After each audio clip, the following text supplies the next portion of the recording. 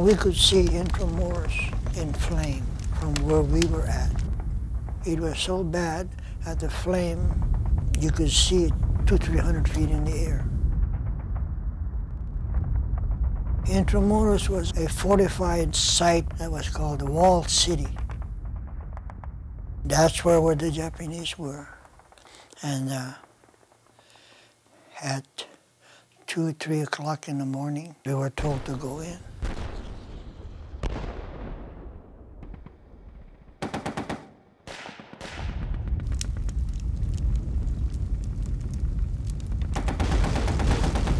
The scene that greeted us in Manila was very depressing.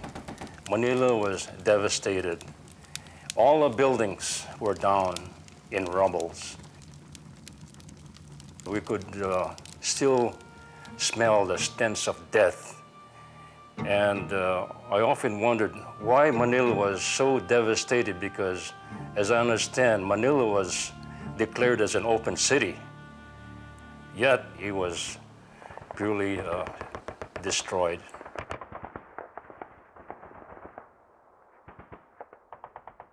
I was with the Philippine Civil Affairs Unit number 20. Our main purpose was to give relief and find jobs for the civilians, to help those that are in need of food, clothing, or whatever the need may be. Each person had a specific job to do. Those in the medical field, they had their job to do.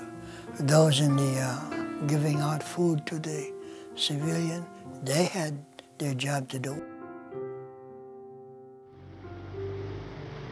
I was also a Jeep driver, and I could see where the ladies and the young girls were all wearing burlap sack.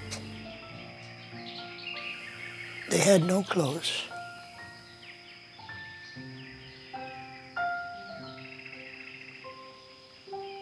And I know they were hungry.